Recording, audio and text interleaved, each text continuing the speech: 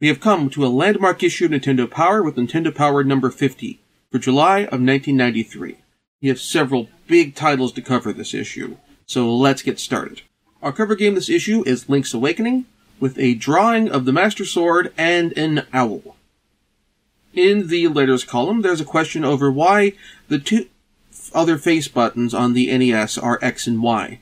It apparently has to do with terminology in CAD and some engineering stuff. We also get some Legend of Zelda dad jokes. We start off our Super Nintendo titles with a wrestling game, and the first WWF video game to not have Hulk Hogan in it. WWF Royal Rumble. As the title implies, the game features the Royal Rumble, and I believe this is the first game to have the Rumble itself in it, albeit in a greatly reduced form. WWF Royal Rumble is a very button-mashy game. While doing punches and kicks requires a degree of timing, doing grapple moves requires you to outmash your opponent in order to pull off your intended move. Here's the good news. The AI opponent's proficiency at mashing is fairly weak compared to your own mashing. The bad news is, you're still mashing. A bunch. That said, the game is fairly basic. I do appreciate that the game includes regular matches and options for a brawl match, which basically allows you to use the chair at ringside without having to cause a rep bump first. Speaking of which, I also appreciate that this game has ref bumps, along with chiptune versions of the wrestler's entrance music when you choose your character, and most of the character's own moves. However, what the game does not have is a submission mechanic, in spite of several characters, particularly Ted DiBiase, Bret Hart, and Ric Flair, all having their submission finishers. Also, weirdly enough, the game doesn't use Shawn Michaels' normal finisher. You'd think the sweet chin music would be a pretty easy thing to do a sprite animation of, but apparently not. Anywho, it's fine, and it's a good snapshot of a particular era in the WWF. Just before the big exodus to WCW, but after the rock and wrestling era. Next up is Run Saber, an action game from Atlus. It looks like it takes some cues from Strider. We have maps of several of the early levels of the game. Run Saber doesn't so much take some cues from Strider, as much as it aspires to be Strider. The general run and slash gameplay is pretty much the same, except depending on which of the two sabers you're playing as, you have an option for a vertical slash or a horizontal slash. The character I'm using here, Sewa, uses a vertical slash. The controls are generally better than Strider, and the animations feel much less stilted than the animations for Strider. And if you press the D-pad in the direction of your vertical movement, then you can do an attack through your jump, which is a nice touch. The controls are a little interesting. The game uses the shoulder buttons to handle sliding to the left or right when crouched, but otherwise only uses 3 of the face buttons. Also, the game's soundtrack sort of uses what sounds like a sample version of FM synthesis, in the sense that they built a sample library out of FM synthesis sounds to use for the Super Nintendo, which would fit with that hypothesis. These specific decisions led me to check to see if this game received a Genesis version, but to my surprise it hadn't. This game is a Super Nintendo exclusive. However, there are some issues here. The game has limited continues, which, as I've mentioned before, is one of my recurring issues with home console games. Further, the game has some issues with enemy respawn. There isn't really a rhyme or reason to it. They pretty much come from almost any direction and endlessly. With Ninja Gaiden, by comparison, if you move the spawn point for an enemy off screen and then move it back on screen, that enemy will spawn again, but it will only spawn that one time. Here, they just keep coming from whenever and wherever. The placement in Strider, by comparison, felt more deliberate. All in all, Run Saber feels like an arcade game that is not shying away from the quarter muncher style, but this becomes a kind of a minus point because this is a home game, and thus there are no quarters for it to munch. Also, oddly, this game never received a Japanese release. This seems like it would be a perfect fit there, so there's that issue as well. Next is Evo, The Search for Eden, which is probably one of the more different RPGs that I've covered thus far. We have info on each of the game's epochs. I didn't record very far into the game for this review, but I got a good understanding of how the game works, and I've also seen this game covered in several other places before, including a very good episode of the Watch Out for Fireballs podcast. In Evo, you play various organisms throughout the history of the Earth, having to survive by eating other organisms for health and to gain XP, which in turn allows you to evolve by developing new biological features. Technically, it's not proper evolution because you're not playing your offspring or your offspring's offspring, which develop those features, but the game drops some hand-wavy stuff to explain this. At the end of each epoch, you have a boss fight, and ultimately you have to figure out the best evolutionary developments that will help you with that boss fight. It's a really unique concept for an RPG, and I'm kind of bummed we didn't get more games with this concept. I had some fun with this, and I think this game would certainly worth you at least taking a shot at it, possibly through emulation before deciding if you want to buy it or not. Next up is an article with a rundown of a whole slew of edutainment titles, including Mario is Missing, the Super Nintendo version of Where in the World is Carmen Sandiego, along with some blurbs on games that we previously covered, including the Miracle Piano Teaching System, Aerobiz, SimCity, and Sim Earth. Considering this issue came out in July of '93, I'm assuming this is meant to be if you're a parent reading this, here are games for you to get your kid to get them ready for school kind of situation. Or what have you. Of these, we've covered basically all of them, except for Mario is Missing, so I'll be taking a look at that. Now, some edutainment games take steps to make things interesting, to make the experience of playing the game engaging. Oregon Trail has the fact that the game involves a lot of resource management for putting together your journey across America, plus some action elements like fording rivers, not just fording rivers, but action elements in terms of the hunting segments, and when you finally reach the border with Oregon, or Oregon Territory, deciding whether to raft down the Columbia also involves something of an action section there. Mario is Missing is not one of those games. The premise of the game is that Mario has disappeared, having fallen into a trapdoor at one of Bowser's castles, and has wandered through a door that took him to one of 5 Earth cities, and you have to go through these doors until you find them. Upon arrival at these cities, you have to stomp on Koopas until you find the ones that have stolen various landmarks, a la Carmen Sandiego. However, unlike Carmen Sandiego, the landmarks are still located in the same city, and you don't get any clues to actually find them, so it's just a matter of wandering around, stomping Koopas until you find the 3 landmarks, or using an FAQ to find out which Koopas have them. Once you get them, you get asked a few trivia questions, like 3 per landmark, about that landmark, and then you move on. That's it. In short, this is an edutainment game that really doesn't teach you much of anything. Skip it. Next up is Bubsy, probably the most infamous of the mascot platformers that sought to emulate Sonic's Tood. We have maps of stages 1, 4, 7, 10, 13, and 16. I'm not sensing any rhyme or reason there. This game is really bad for a lot of reasons. Let's start with one of the most basic elemental issues. If you stop moving on a slope and remove your fingers from the D-pad so you are providing no controller input, you automatically start moving down that slope. So already, Bubsy controls a little like one of those Soviet bloc cars that did a challenge for on Top Gear. The one where one of the challenges was to park a car on a slope, engage the parking brake, and then walk away to see if the car stayed where it was left, Bubsy would fail that challenge. On top of that, the game has one-hit kills with little feedback to where all your enemies are. Some of the enemies are clearly enemies, but others are far less clear. Is the gumball machine that's spitting out gunballs at you an enemy you can attack, or a hazard you have to avoid? The game doesn't tell you until you try to jump on it or it shoots a gumball at you and kills you. Mainly if you try to jump on it and nothing happens. Additionally, the game can kill you if you fall too far, but it's not consistent in how far too far is. Sometimes falling jump from a super high platform is too far, other times it isn't. Sometimes running super fast and jumping will kill you, other times it won't.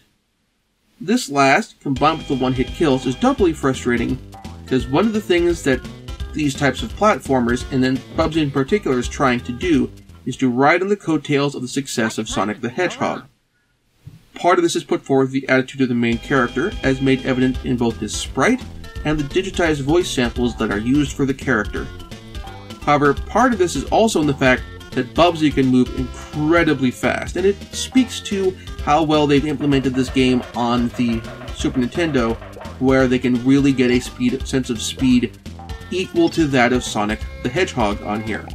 However, in Sonic, what makes that speed work is that if you take damage when you are running that fast, if you have rings, you do not die instantly. Instead, you drop your rings and can thus recover, both in terms of having an opportunity to avoid that obstacle or enemy, and in terms of picking up some of the rings that you have dropped. Bubsy does not have that opportunity. All in all, Bubsy's reputation for being a bad game is absolutely earned, and this game is definitely worth a miss. Do not play this game. In Nestor's Adventures, Nestor is playing Tasmania, and the tip is that Taz will eat almost anything but prefers kiwis, which I'm pretty sure was covered in the guide last issue, so I don't know. We next get an article looking back at the origins of Nintendo Power along with the timeline of the past 50 issues of the magazine. The article lays the credit for the creation of Nintendo Power magazine at the feet of Nintendo of America president Minoru Arakawa, who hasn't been mentioned much. They tend to focus more on Anglo names and American names and basically try to brush the fact that this is a Japanese company slightly under the rug. And Howard Phillips is also mentioned, and he has obviously been a much more prominent figure in the magazine. In the classified information column, we get a vulnerability code for MechWarrior and a 75 lives code for Death Valley Rally, which should be more than enough to beat the game. Now, I could have sworn that the Star Fox comic was over last issue, but no, we're getting an epilogue involving the space pirate remnants of Andross's troops and some cosmic stingrays. We come now to Link's Awakening. I have gotten requests to cover the DX version of this game, and I think that when we come to that in the magazine, I will cover it, but for now, I will cover the game as released, the same way that I did with Final Fantasy. While Final Fantasy has still gotten much superior releases later on, for the review of that game, I stuck with the NES version instead of the Game Boy Advance version, for example. And I'm going to do the same here. That out of the way, this is the first really involved guide that Link's Awakening has gotten. We get an overworld map with the first 3 areas shown in detail, along with additional information on the overall size of the map with the highlights marked. The map is also divided into 3 chunks based on where you'll need to go in order to reach the first 3 dungeons, and maps of the first 3 dungeons coming with it. Link's Awakening is a good, portable version of Legend of Zelda. The sprites are the right size for the screen to once again manage that balance of giving plenty of character while also having things be scaled the right size for you to be able to maneuver and get through environments. The game also does a really good job of managing the number of enemies on screen and shifting the focus of the game some from combat with the side of puzzles to puzzles with the side of combat. The music is also really good, and the game world has a lot of character to it. A little more, I'd say, than the world in Link to the Past, which makes sense considering the twist to the game's story. Now, again, this game has received a re-release for the Game Boy Color later, and I'll get to it as it comes up and talk about the differences there. This, however, is the baseline, and the baseline is fantastic. It is a game that's really kind of hard to get into in brief, which is how I end up getting into a lot of these games for this show in terms of descriptions of them, but this is something that is absolutely worth your time. Gargoyle's Quest 2 has gotten a Game Boy port. We have a complete overworld map and an order in which you are supposed to go to the various destinations. So, this is another of the instances we've come across in the past, where Nintendo Power has featured, even prominently, a game that never got a US release. In this case, Gargoyle's Quest 2 for the Game Boy only came out in Japan. Considering how extensive this guide is, it's likely that the game had a mostly complete translation before it was cancelled, which means there are probably prototypes out there. If you happen to find one, please contact the Video Game History Foundation. Link is in the show notes. Now, for purposes of this review, I am playing a patched version of the Japanese game. Gargoyle's Quest 2 on the Game Boy is a very solid port. The sprites are very well proportioned to the rest of the game's environment, and the game doesn't have quite the same problem with leaps of faith that the first game had on the Game Boy. It's not to say the issues aren't there, but they aren't as much of a problem either through minimizing them or by mitigating the amount of damage you take from them. It is rather disappointing that this game didn't get a US release, particularly considering that the Game Boy has several more years of life left on it, and the NES not so much. Because this game is certainly a strong title. I do kind of like the NES version a little more, but this game has its strengths. Next up is a Game Boy version of Terminator 2, the arcade game. As in the light gun game. On a system with no light gun, or no way to use a light gun. Yeah. This game is not good at all.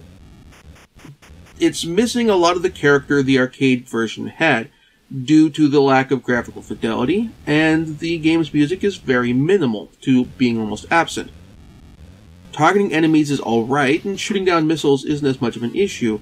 However, the very first boss of the game is implemented poorly, with the boss firing all three cannons at once, and thus in turn rapidly draining your health. Whereas, from what I recall the arcade version, the fire from the cannons was much more manageable, so the boss was beatable. Now, it was still cheap because this was an arcade game and they want your money, but it was manageable because they want you to get to later stages. They want to encourage you to keep feeding quarters into the arcade machine so you keep going to those playing and try to get to those later stages. However, the Game Boy version just eats your health, and once you run out of lives, doesn't give you a way to pick up right where you left off. There are no mid-mission continue points. So, unless you want for some reason to play this while you're out and about, I would recommend getting MAME and playing the MAME version of Terminator 2 Arcade, or the arcade version of Terminator 2 Arcade on your computer with your mouse configured to take the place of the light gun. It would make for a much more enjoyable experience. In Counselor's Corner, we have some advice for Shadowrun. After the Super Nintendo version, we now have a NES version of Pugsley's Scavenger Hunt. The article has maps of the various areas in the game. The Super Nintendo version of Pugsley's Scavenger Hunt did an admirable job of presenting the style of the Addams Family animated series in video game form. It still had the problems that were intrinsic to a game that was basically designed as an Amiga platformer then ported to the NES, but the visual style was there. This version of the game does not even have that. It plays poorly and without the strong connection to character design and the charm and the sense of nostalgia that comes with it that the SNES game had, removing any real reason for why you would want to play this game. It is utterly terrible, it is graphically unpleasant, and it is not worth your time. Speaking of demakes, we have a good one with Mighty Final Fight, a super deformed version of Final Fight. However, unlike the Super Nintendo version, this game has all three characters from the arcade version along with a level up mechanic, though there is no two-player option. Mighty Final Fight is, frankly, one of the best brawlers on the NES, up there with River City Ransom. The sprites are incredibly expressive, and the developers clearly have, by this point, learned the limitations of the NES hardware and have clearly taken account for it. We get a better managed number of enemies on screen at any one time, so there is no real issue with sprite flicker, while also having the number of enemies on screen be enough that you can manage if you're playing by yourself, but also still having some challenge. The game also takes the level up system from the original Double Dragon and does something useful with it. And unlike Double Dragon, the game has a designated jump button. This is clearly a game that has looked at every other brawler on the NES, has studied them thoroughly, and taken some very valuable lessons from them. This is absolutely worth your time if you can find a copy that you can afford, because this game is unfortunately rare. Next is the NES version of Bubble Bobble Part 2. With the Game Boy version, I mentioned how this game felt like it would fare better on a television for a system like the NES, where we'd have a full screen that we could see at once. Well, we now have that version. Bubble Bobble Part 2 is kind of a pain in the butt. The game doesn't have the field of view problems that the Game Boy version has, and it's more colorful and bright than its predecessor. However, Bubble Bobble Part 2 manages to introduce a new problem: control issues. Arcing jumps are just too clunky to be reliable. By arcing jumps, I mean jumps where you are moving in a particular direction when you try to jump, particularly with some of the level designs in the game. This is an issue because the fundamental mechanic of this is trapping enemies in your bubbles and then popping those bubbles with a jump. And in some cases, you have to jump to hit enemies with those bubbles. So, if you are not able to do those things, you can't progress in the game. And thus, if the controls for those mechanics, for those actions, does not work, the game is itself harmed. So that makes this game, unfortunately, very disappointing, because I kind of enjoyed the original Bubble Bobble. In the top 20, Star Fox now has the top spot for Super Nintendo titles. In the Now Playing column, among the many also-rans, is Ultima 5, The False Prophet, Dungeon Master for the Super Nintendo, and Star Trek The Next Generation for the Game Boy. Finally, in Pack Watch, we have a bunch of notable Super Nintendo titles, including Street Fighter II Turbo, Mortal Kombat, Teenage Mutant Ninja Turtles Tournament Fighters, and Mega Man X. Link's Awakening is my clear favorite for Pick of the Week, though Mighty Final Fight is absolutely one of the best brawlers on the NES, and absolutely worth your time. Either playing it through, well, emulation, ideally legal emulation, but emulation, or, well, through picking up a copy if you can find one in a reasonable price, and obviously assuming you have a means to play it, such as the Retron 1, the new Retron HD 1, which has been getting some favorable reviews, or other means of playing NES games.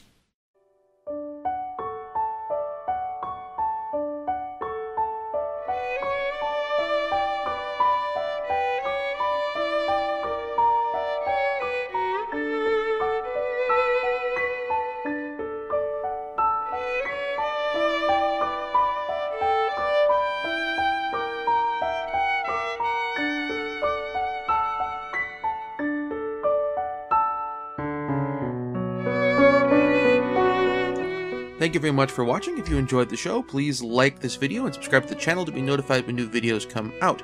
If there's something in particular you'd like to see me cover, or just want to get your name in the credits or otherwise help the show, please support my Patreon. Once again, thank you very much for watching, and we'll see you next time.